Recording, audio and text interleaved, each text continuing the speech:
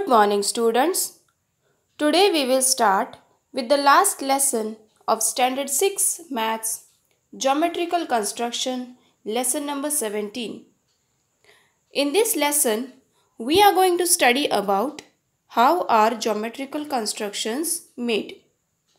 One of that is the perpendicular. In this lesson, we are going to study how to draw a perpendicular, how to draw a perpendicular bisector with the help of a protractor, with the help of a set square, simply by folding the papers and so on.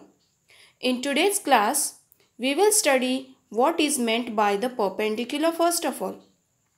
Then we will study about how to draw a perpendicular using three different methods. One is using a set square. Next one is using a protractor, and the third method is using a compass. So let's get started with this lesson, Geometrical Constructions.